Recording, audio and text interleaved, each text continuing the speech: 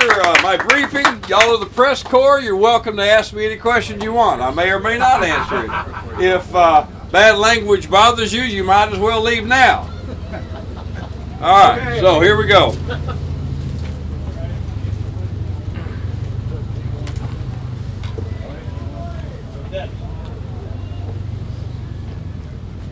Sir, we give you the G1 report. Our current strength is 2,600 troops short. The 5th Division is short 440. 35th Division is short 220. 79th Division is short 770. 80th Division is short 740. 4th Armored is short 270. And the 6th Armored is short 160. I would recommend, though, you don't take those numbers to heart right now.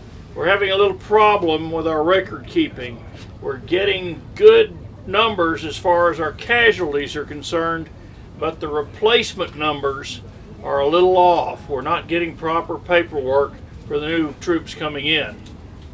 Okay, I tell you what I want you to do. We're going to start cannibalizing stuff that we don't need. I want 10% for my headquarters. You canvass them, you find out which they want to volunteer and what they're good at. If they were trained in artillery, we put them there. If they were trained in mobilization and tanks, we'll put them there. Hell, I don't care. They're all trained in something besides being a clerk. So we're going to take 10% out of my headquarters. Now, I understand that those black soldiers are still in the brig from that race riot. I want them released and brought here. That's bullshit. All they were trying to do was go into the officers and the enlisted band. They were thrown out and they got in a fight. That's bullshit. I want them here. Now, the 761st is the tank battalion. It's all black and it's in the States right now. They've been training for a year and a half going around in a circle. They're probably the best damn trained tankers we've ever had. So you get them up here. I want them to report to duty. I'm going to put them on the right side of the 4th Armored Division to get started because we really need them. Yes. Then, we've got about 1,000 in jail for a bunch of stuff. They didn't salute an officer. There was a little something that was stolen, and we're going to take the guy who put that up and shoot him. And I want those people released and bring them to me. I want all 1,000 of them in front of me, and I'm going to have a little talk with them. If they keep their stuff straight, they keep I'll expunge their record for whatever it was they were put in jail for, as long as it was minor. Don't want any serious stuff, no felonies. Yes, and we'll put them back in the fight. Okay, you want me to talk to General O'Hare about getting the replacements a little faster? We're working on getting everything straightened out on the paperwork. The Army's full of paperwork, also full of shit, so we'll just do the best we can. I have to agree with you, sir. All right. Okay, we'll get that replacement situation in hand. Okay, yes sir, continuing my report, the 90th Division has requested to be brought up to overstrength of 200%. They're around Metz. They're really getting a lot of resistance from the battalions guarding the forts around Metz. We can't make a division out of nothing. 100% of a replacement, you have 2 divisions here. What I want you to do is take that special division, the Ghost Division, I want you to put them over there and make like they're 2 divisions. You know which one I'm talking about, the secret stuff. And then you take the 90th Division and you move them on along. And I understand that there's a German garrison there at Durant that has refused to surrender. They're a bunch of SS soldiers, is that correct? Yes, they said they'd rather die. Well, we're going to make sure that that happens, but we will give them a little bit of chance of surrender. Take some of that German gasoline that doesn't work very well, take it down there, tell the troops that we're going to dump it down their air slots at Durant, and we'll give them about 5 minutes to surrender after we light it. Okay, right. We may have a little trouble getting our troops to wait the 5 minutes. I understand. I can understand that. I understand. Well, that's okay. They want to die for their country. 90th has been getting beaten up pretty bad, and I've talked to their people, and they are really, really mad at the Germans. Well, good. Okay. Tell them that they're supposed to take prisoners. All right. If they surrender in time. Last item is a lot of the mail is running a little slow. We're having trouble keeping track of which soldiers are going to which units so the mail is having trouble following them. We've done some checking. Some of the oldest mail we have is now 53 days old. We're trying to get that line shortened up. Brigadier Johnson's in charge of our mail. You tell him that we will start having mail arrive regularly and on time in 2 weeks, or name his replacement. Yes, sir. We're glad to All tell right. him. This concludes my report, sir. Send the next one in. Okay, General Intelligence has said that we're facing several German armies at the Bulge. Currently, we're facing Army Group G under the command of General Black, who recently replaced General Blackowitz. We're also facing the 13th SS Army Commander headed by Major General Precis, the 89th Corps by Major General Hone, and the 82nd Corps commanded by Major General Hollins, who recently replaced Major General Sinberg.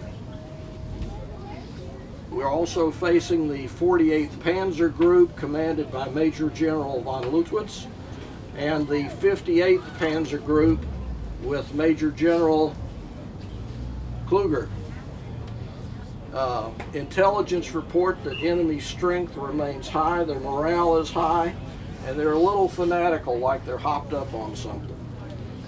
And most notably at Fort Durant. Tell you what I want you to do. Send an intelligence detail out there and see if they can find and capture some of those people with those pills that we think they're carrying. And I want them sent to the lab to find out exactly what the hell it is they're taking. Now, we still have copies of all those German newsletters they send out to their own troops, don't we? Yes, sir. What I want you to do is copy one of those, make it look exactly like theirs. But I want you to put in there that in case you have an officer who is ahead of you, who is commanding you, that does something really bad, that they're allowed to shoot one every once in a while, but just keep the shooting down to a low minimum. Now, they may be goofy enough to actually do that if they read it in one of their newspapers. You never know. Yes, sir. Sounds right. like a wonderful idea. All That right. concludes my report, sir. Hold on. You two, hold on. Got a prisoner for you, sir. Where did he come from? One of the patrols picked him up, not too far out of the 90th area. Whose grandpa is this? Was? You speak English? Nein. Well, Were you on the Russian front? I thought so. We have some Russian interrogators that we haven't taken you right Nine. Now, do you speak English? Nick Russisch. You speak now. You speak English. I thought so. Now, Americano. Sir, he is Volkswagen. Volkswagen. Yeah, I see that. Yeah. Okay, how old are you? 63. 60.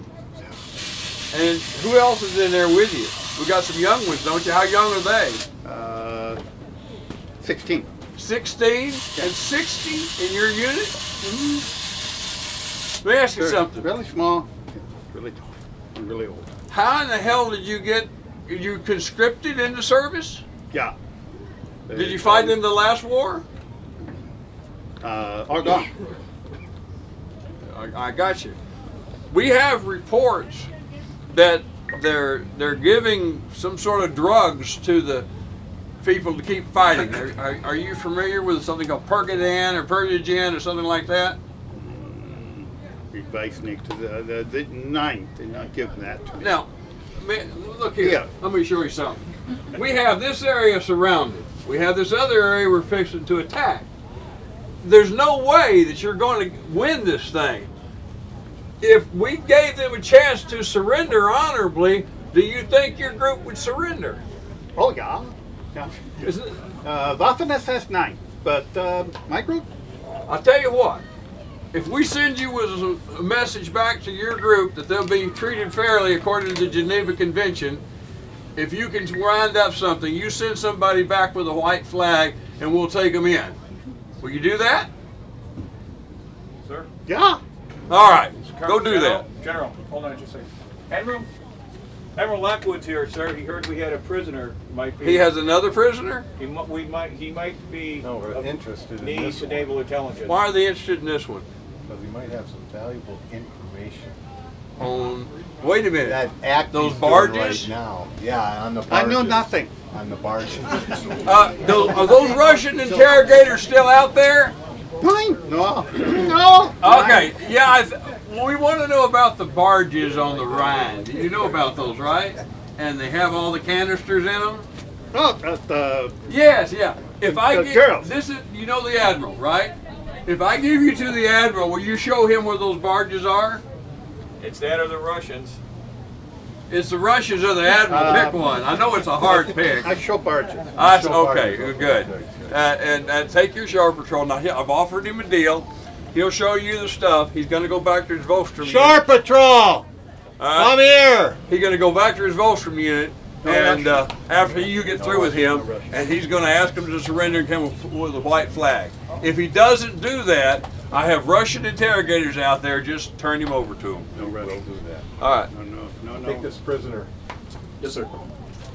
Now, General? Chanel. Appreciate it. Now, I'm glad you're here, Oh, and I'll now tell you what do I what, do? when y'all get through with this little detail, I wanted to invite you to my mess. We have one of the finest foods, not as good as your battleships or your carriers, but it's pretty good food. I want your sailors to be involved in it. Okay, and in recognition of that, and because you're such a great general, it's a tradition in the Navy to hand something to a general. I'm giving you a challenge coin from the U.S. Navy.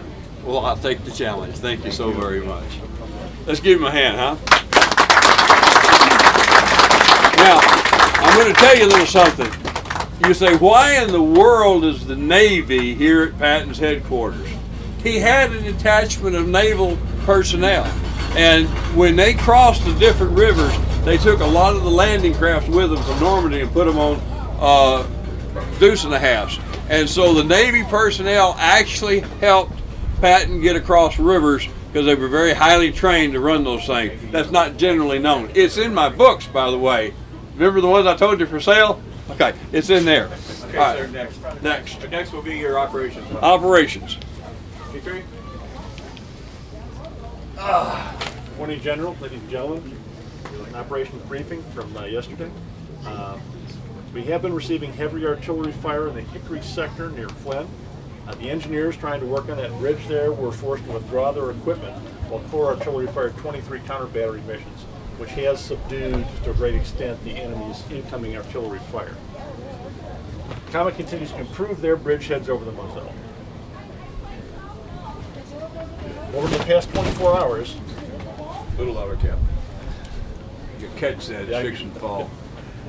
over the past 24 hours, Comet artillery fired 155 rounds of 155, 100 rounds of 8-inch howitzer, 25 rounds of 240 howitzer, all at Fort Jean d'Arc.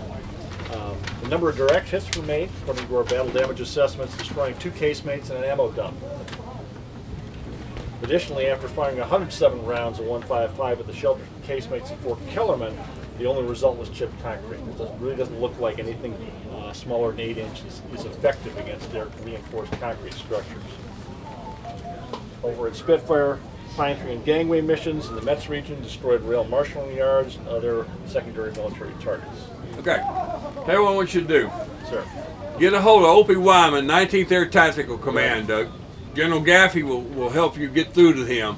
I want you to ask him to go ahead and get Doolittle if he'll run some of his B-17s over that area. We drop a few of those bombs on Metz. We shouldn't have a problem with that or Fort Durant. Now, I understand also that the bridge is out at Nancy, the railroad bridge. That's correct. Now, let me tell you something. I talked to, I got a communication from my engineer, and he said it would take 3 days to fix the bridge over Nancy so we can run rail in there. I've got wounded on the other side that needs to get over there.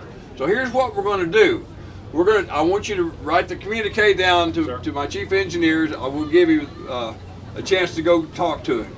And here's what we're going to do. He said that to get it done in 24 hours, he'd have to work at night. And then he said they'd have to have searchlights to light up the place. And if he did that, the Luftwaffe would fly over and they would bomb the place. Well, hell, we've been wanting to shoot the roof off ever since we got here. So what we're going to do is we're going to move every anti-aircraft gun we have down there by that bridge. Then we're going to take all the searchlights we got down there down that bridge. And when them silly son of a bitches fly over, we're going to have us a damn fine Hinkle shoot. And you tell him that bridge will be done in 24 hours or he'll have to name a replacement. Yes, sir. All right, and that's how we'll take care of that. Now the ammunition and other problems, we'll get the wounded to Paris. Once they're there, we'll hook up more trains, more cars to the thing. They've got enough ammunition, enough of the blankets and stuff to take care of. We'll put them on it and bring them back. We'll drop them off at headquarters. We'll take some more wounded, and we'll just run us a little railroad train back and forth. Very good. All right. Thank you, sir. That concludes my briefing. Thank you. Any other questions? No, I'm done. Thank you, sir.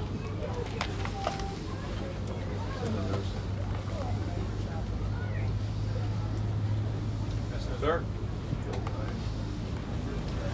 Sir? Heard you were coming.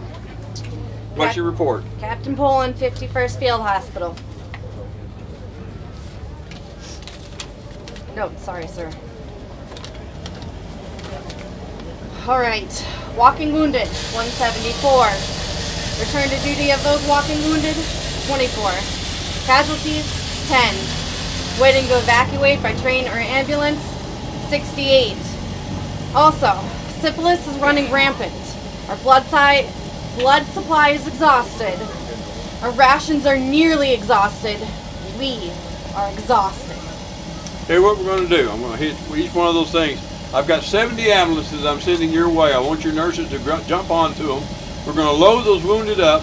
By the time you get back, the train will be ready to go across to Nancy. And when we get you ladies to Paris, after you get our troops situated in the hospitals in Paris, I'm going to give you all a 3-day pass. Now, the syphilis and the venereal diseases, we're going to take care of that. Nancy, as you well know, was an open town. Yes, sir. The Nazis have been there. They didn't destroy the place, but we got more whorehouses than we have places to drink. So what I'm going to do is I'm going to send my MPs in there, and we're going to make sure that the signs are put out. The Red Cross said they put the signs out with the GI 45, and we're going to give those troops rubbers so that they don't catch diseases.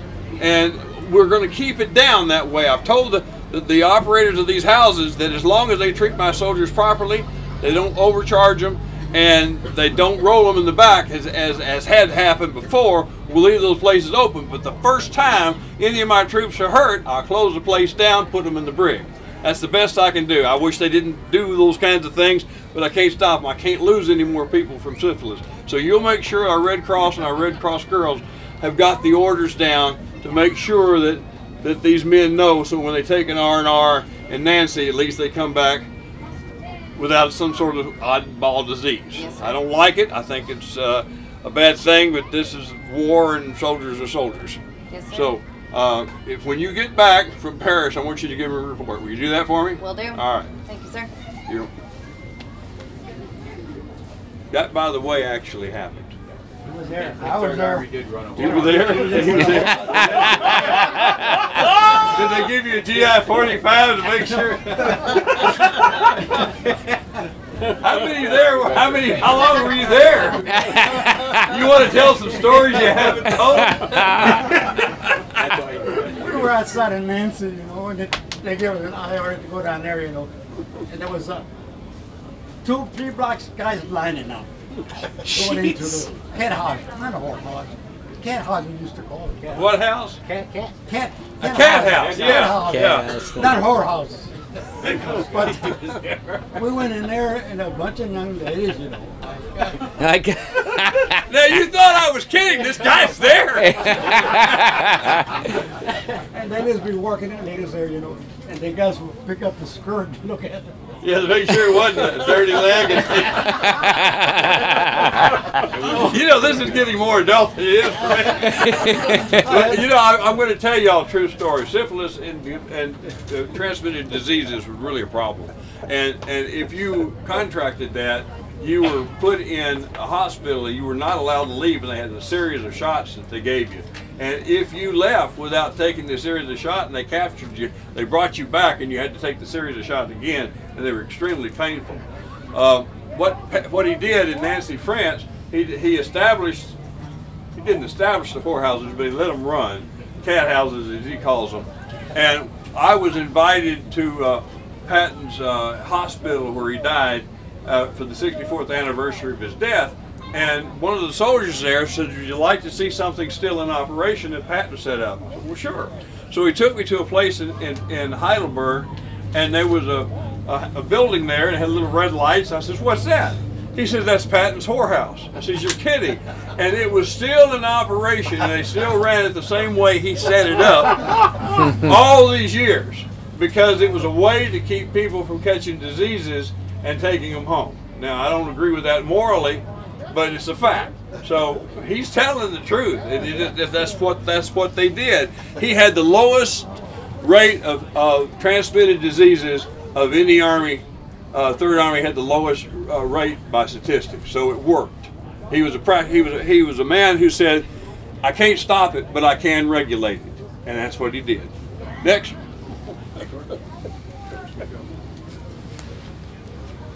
General, sir. Yes. Perilous weather conditions have precluded any Spitfire cover. 4 cargo aircraft that were coming in overshot the drop zone at Etain. 1 was shot down by the Germans, the other 3 were lost. Of the 20,000 litters, or 20,000 blankets, 10,000 litters and 375 oxygen cylinders. Lucky reported that he got 2,500 blankets, 1,000 litters, and 100 oxygen cylinders. Eagle reports to me that transporting priorities are ammunition, food, and oil. Tell you what we're going to do. We've discussed it. We're going to tie in what you need with the Red Ball Express. We can get the fuel in there. We have a trucking company who has managed to get some extra gasoline that I can't disclose where it came from, but it came. When the train gets from Nancy to Paris, it's there not far from General Lee in the SOS, the supply of demand. So we're going to do that, and we'll add some extra train cars, and we'll bring those blankets and especially those oxygen cylinders back. So you'll make a note of that. You'll give it to our supply officer, Eklund, in the rear echelon of all the lists that I've told you and your list that you have, and tell him it's a direct order from me to make that happen. Yes, sir. All right. You're dismissed. Sir? Yes.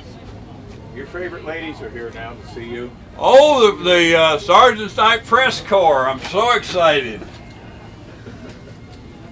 You know, the last time you were here, you asked some pretty interesting questions. I understand you have some more questions for me. Well, we'll see what we can do, sir. That's what I'm afraid of. You realize that the wrong information gets out, the Ike gets really pissed at me? Well, there's always the option of off the record. We can do that. What you got? Well, on the record, sir, we've been hearing about Eisenhower reallocating your fuel supplies to Monty. How will you be addressing the fuel shortages resulting from that?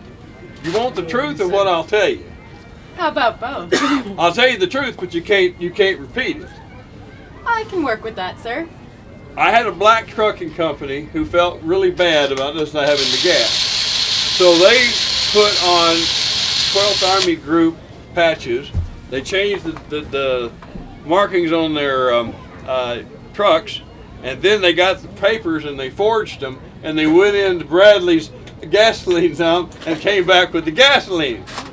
Well, that's but you can't print that. I'm going to give them the Bronze Star for it, but I got to wait till they do something else. So that's how I'm going to solve part of the problem. The official problem that I'm going to give you is that we've set up the Red Ball Express. And they're going to be a group of truckers that are going to run 24/7, and they're going to go in from at Normandy, where a lot of the gas is, and they're going to bring it back. We've also got C-47s that are going to bring the gasoline in, and we're going to supply our tanks. Now, as far as Monty getting the gas and using it, God damn it, if they'd give me the gas, I'd go all the way to Berlin and shoot that paper hanging son of a bitch. But since it gets to Monty, he's going to roar with a big roar and tidy up the battlefield. I don't expect him there till next winter. Well, speaking But of... I can't say that. Off the record, Yes, certainly. that's off the record. Speaking of Monty, what'd you think of his Operation Market Garden? How would you have done things differently? I'd have put somebody in charge that could have done it. Meaning you, I'm guessing. Of course. But they put Monty, you know, that's politics, you know. Montgomery wanted to make the splash and make the newspapers, and he made a splash and he made the newspapers, but not quite the way he wanted to do it, and we lost some very good men. Sorry to hear that, But sir. you can't put that in there either. All right, all right.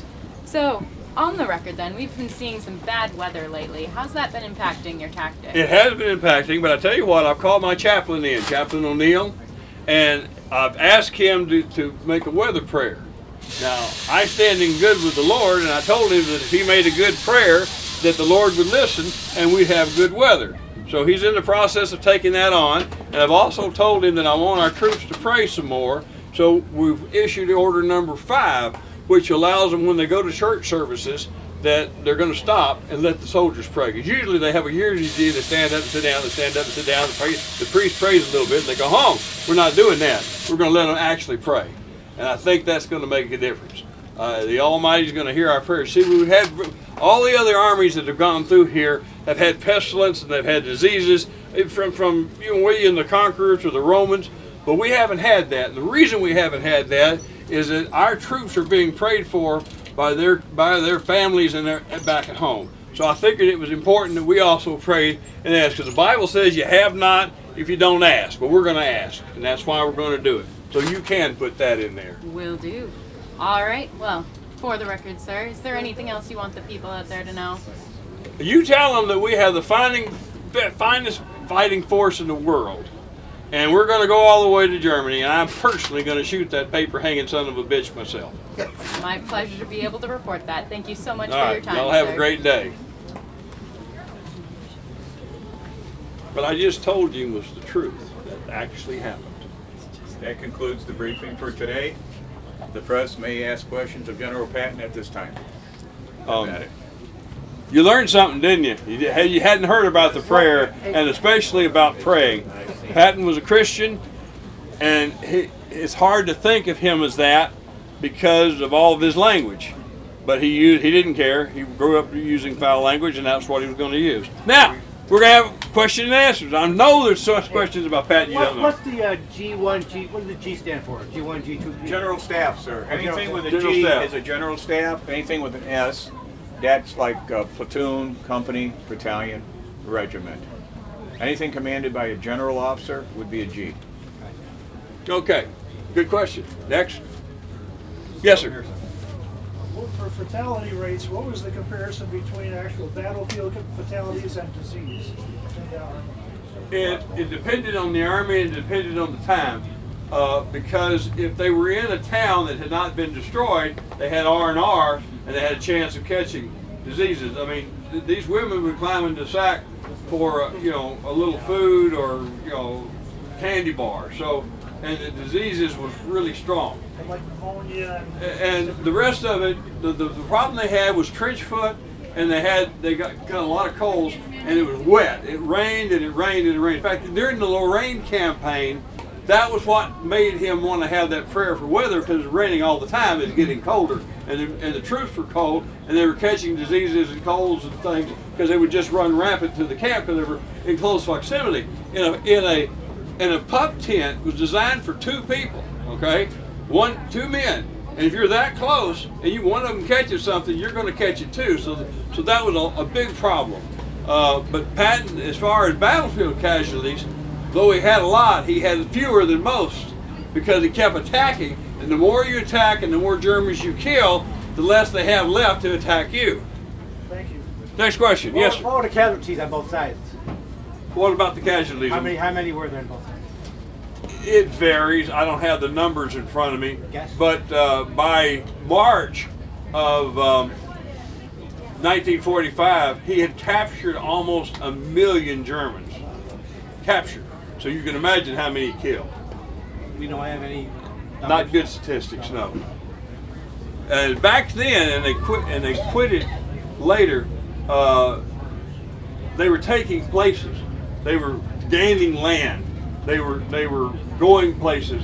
So the casualties were not. Sometimes they'd get off a battlefield and they decimated the unit. They didn't go through and count them. Only when they got around to grave registration or how many they buried did they know actually how many they killed.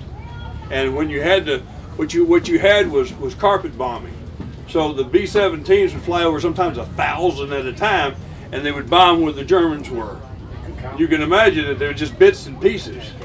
So German casualties were very hard to calculate. We knew how many we had lost. Next question. Yes. Horses. Talk about the horses. Oh, the Lipizzaner horses. Toward the end of the war, Patton got information that the Lipizzaner horses, which was a very rare old breed of horses, had been captured by the Germans and being held. And one of his cavalry groups, which had actually been horse cavalry before the war, got wind of it, and they gave him the information and said, these beautiful horses have a chance to be captured by the Russians. The Russians would eat them. So they said, we're going to have to try to save them, and Patton agreed. So the problem is getting to the horses. You had to get through an SS unit that didn't want you to have the horses. So they knew they'd have a fight to get to the people, to the soldiers who had the horses, who didn't want to fight anymore, and they wanted to surrender. And they're the ones who told our Allied troops where the horses were and how many there were. There was over 1,000 of them. And it wasn't just the Lipizzaner horses, there were other breeds of horses that were there. So they took, it was called Operation Cowboy of all things. And they took their deuce and a halves and they set them where they could run the horses up into the back of the deuce and a halves. And they did have a battle with the SS, they decimated them.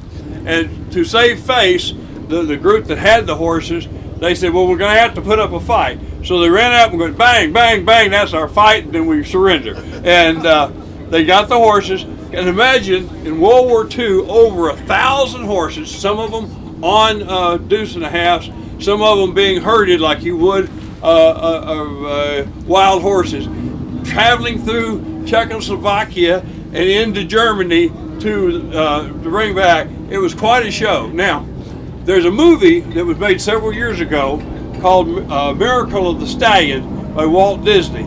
It's about as close as you're going to actually see as to what they lived with that they did. But to this day, if you go see the Lipizzaner horses when they perform in the States, they make mention of how they were saved by General Patton's Third Army. So did that answer your question? And in my books, I have pictures of the Lipizzaner horses being saved, and I have the story of how it took place.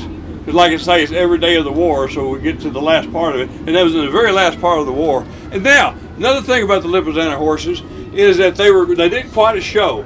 And so when Third Army was set down after the war, waiting to see if it would go to the Pacific, the soldiers had very little to do. And they were invited to go to the horse shows. And they went to the Lipizzaner horse shows, and they traveled all over Europe and had souvenirs. Didn't know that part of it, though, did you? Next question. That's a good question. Yes, sir. If Washington allows you to take on the Soviet Union, do you think you can defeat Marshal Zhukov and the Soviet military? What was the first part of the question? If Washington allows you to take on the Soviets, do you think you can defeat Marshal Zhukov? Did Patton want to take on the Soviets? Is that what you're asking? If he not only take them on, he can defeat them. Would he get to defeat them? Yes and no. Okay? Let me explain that, and so you'll understand. The Soviets had a terrible supply line, and by the time they got to Berlin, they were running low. However, there was many of them, thousands, millions of them. We did not have the political willpower in America to have a two-front war. The two-front would have been the Russians and the Japanese. They knew they were going to have 1 million casualties if they had to invade Japan. That was the reason for the atomic bombs. And we had to use the troops that were in Europe in order to move them over to fight the Japanese.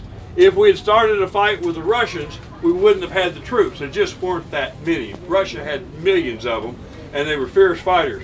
If we had sent our army just then to fight the Russians, Patton could have defeated them probably, but he didn't have the support and the logistics it took because we're going to the other side. And when it was brought up, and it was brought up in the Pentagon when Marshall discussed about the Russians, and they decided to leave it alone.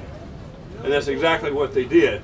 And it was much to Patton's chagrin because he thought there was a bunch of mongrels, and they would go, when they went into Berlin, they raped every female they could find in restitution for when the Germans had been going into Russia and killing all the people and murdering them that they did. So they came back around and did the same thing to them, tit for tat. And it wasn't a pretty sight. And they would, you can see some of the newsreels for the women who were just raped, some of them raped to death by the Russians. And Patton just hated the Russians with a passion. But there was nothing he could do. Next question. Come on, you guys, y'all over here. Just out of plain curiosity, how would you done Market Garden differently than Montgomery? How would I have prosecuted the war without Montgomery? Market Garden. You said that he did a horrible Well, first of all, Market Garden was poorly planned. The radios didn't mesh with each other. He didn't do his intelligence. He didn't understand that there was a second German SS division there, and they should have known that. He got out too far and continued to go when he couldn't support the troops that he had, and they got him bottled up and they got him captured. Patton would never have done any of that. He would have known what was there and when it was there. You got to understand, the idea was behind Operation Market Garden was to push and make a big line across there and cut him off from him going to from the Germans having Antwerp. And if he had done that, he thought he could ruin their supply line. But it was a political move more so than it was a military move, and because of the way that it was planned, it failed. And Montgomery failed in Operation Market Garden. He failed in Operation Goodwood. He failed in taking Caen in 5 or 10 or 15 or 20 days. When he did take Caen, there was another SS unit there he didn't even know about. There was all kinds of things that the man did, and he pissed Eisenhower off so bad that Eisenhower had prepared a letter to go to Marshall and the president, saying either Montgomery goes or I go. That's from Eisenhower. And Eisenhower's, Montgomery's chief of staff happened to be in Eisenhower's headquarters at the time, and he got back into the snow and went back and told Monty he'd overplayed his hand, and Monty backed off from criticizing Eisenhower. But if Eisenhower had sent that letter, Monty would have been history. So what they did is they kept the British command, the 21st Army Group, which was the Canadians and the British and the American 9th Army, until they crossed the Rhine River. Then Eisenhower took the American 9th Army away and left Montgomery up at the top. But Eisenhower was pissed at him, and he put the 9th Army back to the 12th Army Group, and then Patton was turned loose to go down the Autobahn, take a right through Orendorf and all the way down to Czechoslovakia. That's the real history. Didn't know that, did you? No, I didn't. Next question, yes. Patton's death. How did he die? The true story behind his death. His death. How did he die? Patton's death. Oh, the true story behind Patton's death. Okay. I always get this. How many of you know, how many have heard that he was murdered? Murder conspiracy. How many think he died of natural causes from the accident? Low-speed car crash. Yeah, okay, that's what happened. And I'll go through it. I'll try to go through it quickly. He was mad, Patton was. He was going to resign, not retire, but resign from the Army. And he had 1 day left. They said, you want to go pheasant hunting? General Keyes and General Hobart Gay said, why don't you go pheasant hunting and get your mind off of it? So they're going to go to Mannheim to go pheasant. They didn't know they were going until that night, and they made up their mind. Horace Woodring was his driver, and he got into the back from partying that night very late, and he gets up at like 5 o'clock in the morning. He gets a call, says Patton's going pheasant hunting, get the Cadillac. Now, he didn't know where he was going when he got into the Cadillac, had no idea. And they said, we're going to go to Mannheim.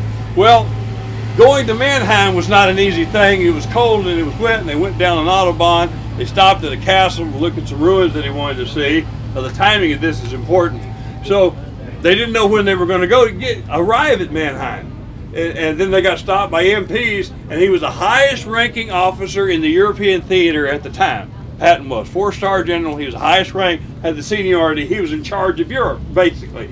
So they saluted, they checked his ID, and he let him go. When they get to Mannheim, Mannheim had been bombed. So there was bulldozers all over Mannheim that was moving rubble around to try to clear roads. So they didn't have a clear path anywhere they wanted to go in Mannheim. So they waved, went this way, went that way, and and they came up to a railroad track, and on the other side of it was an Army Ordnance Depot. There was a driver in a deuce and a half, and his name was Thompson. Now this stuff is known. This is not unknown stuff. And Thompson went to make a left-hand turn into the Ordnance Depot just as Patton's car was going over the railroad track. Patton had been sitting up in the back seat very close, and the cars hit at about 30 miles an hour or less. And it pushed Patton's head into this plexiglass rim, cut him all the way to the bone, and broke his neck. He fell back, and Hap Gay was in the back seat with him. He says, "Hap, I think I'm paralyzed. Move my fingers."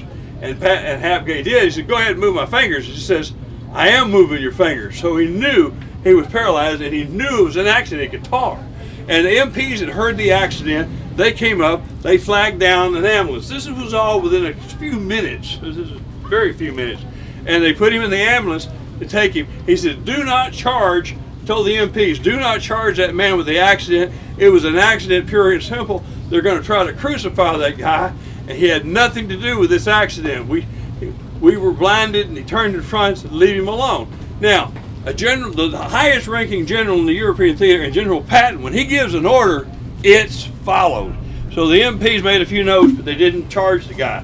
Now, Thompson, for the rest of his life, regretted having caused that accident. So does Horace Wooding. And there's newspaper reports about him talking about it. Anyway, so they get to the hospital. They realize that he's paralyzed. They move a big X-ray machine down. They cut his uniform off, and they X-ray him, and they see for sure that he has an injury that would normally kill somebody. So they did not expect him to live. But he had a little twitch in his leg, and so they put him in bed, and they put Crutchfield devices, which are hooks. And they put the hooks inside of his bone, and they stretched him out, hoping that there was just some chance that he wasn't completely paralyzed. They kind of knew he was. Then they called Colonel Sperling from the States, who was the best man in that particular department, and they brought him back, and he brought his Patton's wife, Beatrice. Now, Patton had people in his hospital room 24/7. He was never, ever left alone. And the general who run the hospital cordoned it off with MPs. No one was allowed in. Nobody was allowed in, except Patton's wife and the general and one other, and the surgeons. And so he lingered from the 9th of December, the 11th of December, whenever it was, until the 21st. And then Beatrice was reading one day. Now, something else happened. They wanted him to die in the States, so they put a plaster cast on him all the way up like this, and he was prone to cough, and he was prone to aneurysms and stuff like that. And they were going to take him back to the United States so he could die there. They knew he was going to die. It wasn't a question of maybe. And on the 21st, she was reading to him. He's tired. He goes to sleep. She gets about halfway down the hallway, and the nurse calls her and says, "I don't think he's breathing." And he passed away. And she knew how he died. There was no question. There was no reason for an autopsy. The original medical files are still with the U.S. Army. It still has the X-rays and the fracture. And no one questioned for about 20 years that he was actually died of the accident. And then people began to say stuff that one of them said that Jim Donovan paid $10,000 to have him killed because he knew too much on Eisenhower. He was drunk. He was an OSS officer who said that. And General Donovan, of course, didn't do that. He was a Medal of Honor winner and head of the OSS and good friends of Patton. Then there was a Brass Target, the movie that came out where they shot Patton in the back of the head with a little rubber dart, and that was played by Kennedy. And then O'Reilly comes with his baloney. And what happens is each one of these conspiracy things leaves out key parts. So if you leave out a key part of the truth, what have you told? A lie. So the Patton family, I know George Patton Waters, he's a grandson, a friend of mine on Helen Patton, they all agree. Baseball.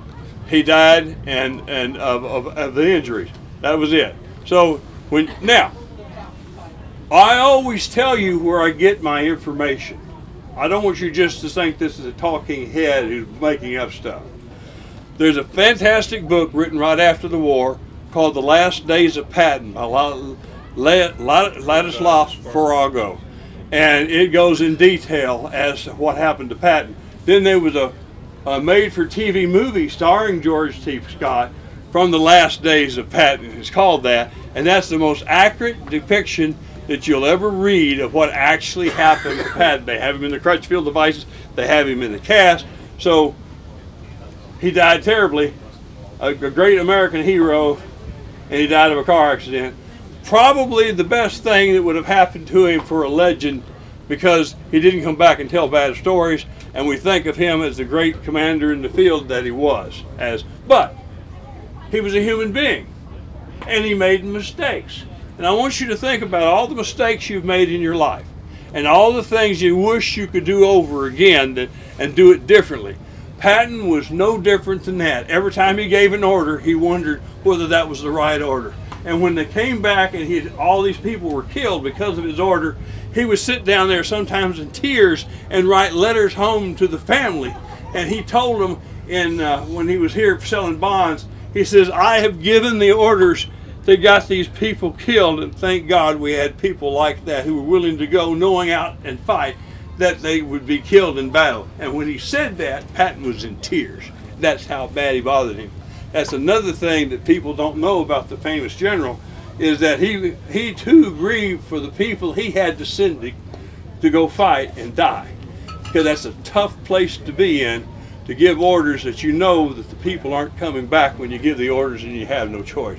And that's what he said. And he said, "I know we have a lot of dead heroes. We've also got some live heroes too. Let's honor them." And so that was what he said at Market Garden when he was selling bonds. Next question. Didn't know about Patton that way, did you? That he would cry and it would bother him. But it did, yes. Secretary, who are the top 5 military leaders Patton admired the most? General Lee was one of them. William the Conqueror was another.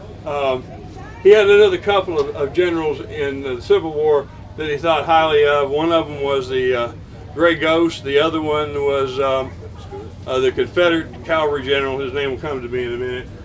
Remember, his family had Confederate generals and Confederates in his history. And he knew a lot of, not General Lee, but he knew a lot of the Confederates that had fought because they were clients of his father after the war, after the Civil War, because his father was an attorney. General Mosby came and he admired him as well. So these were people he knew about, and that's why he admired their battle, and he studied them in West Point. During the time Patton was in West Point, they studied both the Confederate generals and the Union generals. Let me tell you something. When the Civil War was over, after Reconstruction, the United States Army brought in to the veterans the Confederate soldiers, and they all got pensions.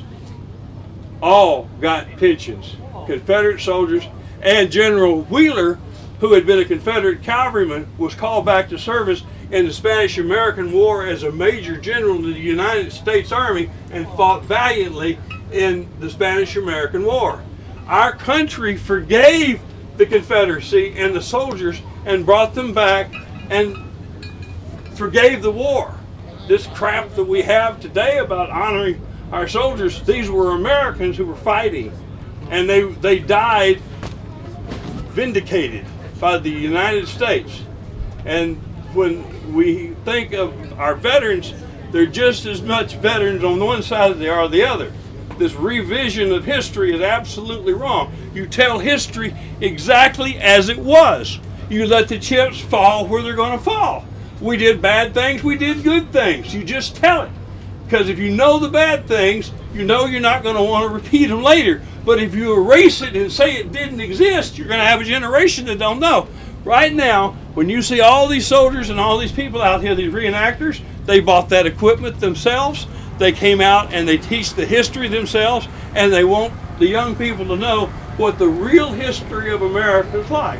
And the Germans tell the story of how they fought, and we got Italians and Russians and everything else out here. So that's what these history things are about. They get more history here than they do in school, and that's a shame. That needs to change. You can make it change. Next question. Anybody else? I've enjoyed you coming out. You've been wonderful. Thank you. Now,